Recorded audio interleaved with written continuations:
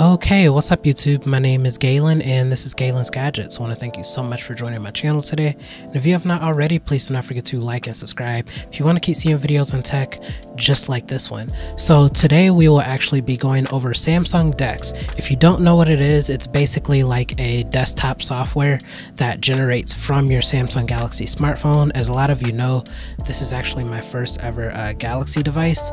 So I'm really curious to see what kind of productivity that I can get out of it. I saw a really interesting picture from my good friend Delvon Digital over on Twitter about how he uses it. So I'm going to show you guys what I will find useful for myself and show you guys all of the settings, show you guys how to set everything up and all of that. So I'm not going to hold you any longer. Let's hop into this video.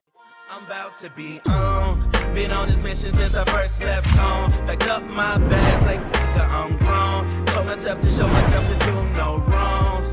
Like I'm about to be on. Been on this mission since I first left home. Packed up my bags like I'm grown. So first off, we're just going to talk about the setup. You do have multiple options in which you can set up Dex. My favorite is probably the hardwire connection right here. As you can see, I have a USB-C dongle and an HDMI cord in here. So the HDMI is supported through both TVs and monitors, or if your TV or monitor has a wireless connection protocol, then you can set it up with Dex that way. You can also use your laptop or computer as well once you download the Samsung Dex app on your PC. I would suggest using a hardwire connection like this because that is where you will get the least delay or lag. So now I am just going to connect this HDMI to USB cable to my phone. So as you can see right now, I got Dex going through my monitor via an HDMI connection. Alright guys, so another way that I mentioned earlier that you can connect to Dex is directly from your computer. You could do that simply by just downloading the software on your Windows computer or on your Mac computer. I'm not sure if it works on Windows 11 yet, but I assume that it does. So that makes it like super easy to connect everything. I also got a longer cord with a different hub, so you can see I'm connected right now. And another cool thing about Dex is that you can use your phone freely while you have this desktop screen. So let me show you what the desktop looks like. I'm just going to minimize this window, and this is Samsung Dex. Alright, so now that everything's set up, we're just going to talk about the design and the layout of Dex mode. So as you can see, it looks a lot like a Windows or a Chrome OS desktop. To me, it looks more like Chrome OS, especially when you start opening apps. As you can see, like after you open apps, let me just open up a few. Okay, so as soon as you open apps, you see you get these icons at the bottom. Really reminds me a lot of Chrome OS, and I really like that over Windows because sometimes Windows can get cluttered at the bottom. Samsung also has all of these icons at the bottom. I'll go over those in a second, but yeah, it looks really nice. And one thing I did notice, it looks like in Dex, whenever you use a browser, it automatically puts it in desktop mode. So as you can see, let me move my face. So as you can see, the mobile toggle is available, so that means when you press this button, it goes to like a mobile mode. This is how you'll view an internet browser on your phone, but by default, since Dex is a desktop alternative, they automatically have this desktop site enabled. So it also looks like you can open up however many apps you want to at one time. Someone please correct me if I'm wrong about that, but let me just open up a few. Spotify. Let's do Amazon, and let's do Anchor. So yeah, it looks like you can open up as many as you can, no limitations to that. If there is a limit, just feel free to correct me, but I think that was pretty cool. And also you do get the option to like automatically pin things left to right.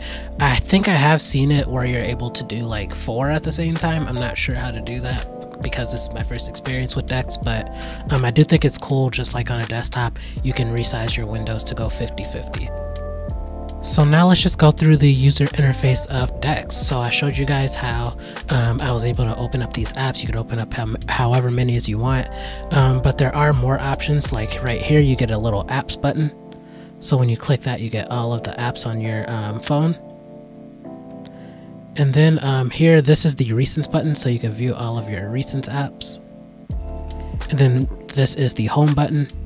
And then this is the back button, very similar to what you would get on a smartphone. I really love how Dex was able to do that, just bringing a little bit of mobile technology into a desktop mode. And then again, here are the apps. Reminds me a lot of Chrome OS. And then right here, you can trigger a keyboard on your phone. Let me show you how that works. So once I click that,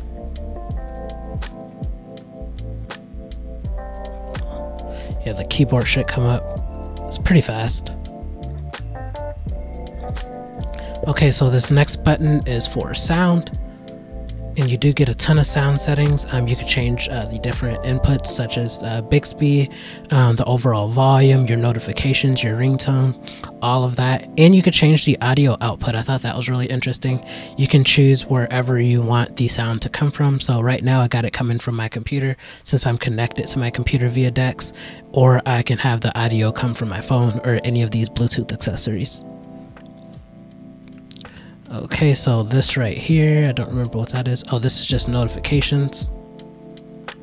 And you can respond and everything to notifications just like you can from your phone. And so this right here, this is quick settings. This is very similar to like what you would get when you pull down from the top of your phone. These all change things on your phone, and these settings are just strictly for your phone as well. And then the last thing, I thought this was really cool. You get a calendar. You get a full screen calendar. You can go by year, you can go by month, you can go by week, and you can go by day. And I thought that was really nice.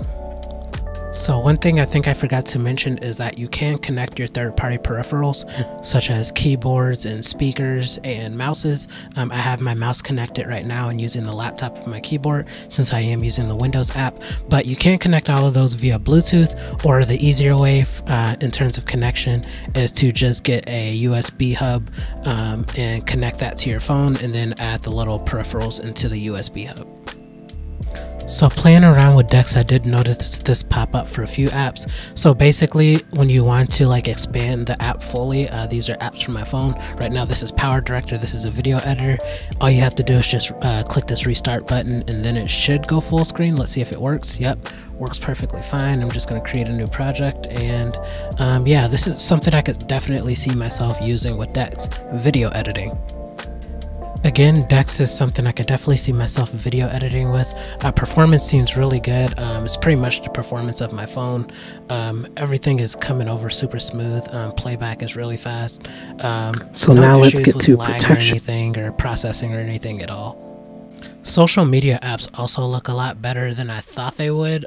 Just like, look how optimized that is to like fit my screen. You can see all of the text, all of the pictures and everything. Just looks pretty good. I wish it was a little smaller, but you could adjust that just by closing the window a little bit. So yeah, no issues with scrolling on social media with Dex. Another thing that I'm looking forward to with Dex is actually gaming. So I do have a subscription to Xbox Game Pass, so there are a ton of games that I can choose from, and I do have extra Xbox controllers laying around, so I can just connect this via Bluetooth and be able to game on my monitor instead of on my small phone. So the last thing that I'm going to talk about is actually one of the things that I think I'm going to use the most with Dex, and that is file management. Just by opening Dex, I am able to drag any file over from Windows and just drop it in Dex, and it's going to come to my phone automatically. I think that's crazy, and I think it's crazy how fast it is too. I use AirDrop a lot to transport between the MacBook and iPad, and I think this is just as fast. Just like, watch this. I'm just going to pull one file and drop it.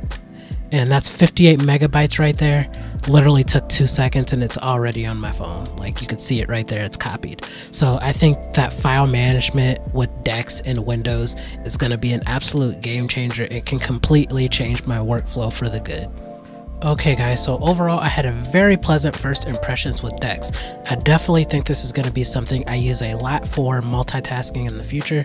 Hopefully I'm able to start editing on Android again with this, because I do get a bigger screen to the left of me. I don't know if you guys know this, but I do use like 3 screens. I usually keep a laptop screen in the middle, and then to the right I have a screen that's connected to my Xbox, and then to the left I have one just for my laptop, or in this case I dragged my Dex window to that side. So I definitely think it's going to make multitasking a lot easier, and the file management system is something I'm going to use a lot. I can already tell.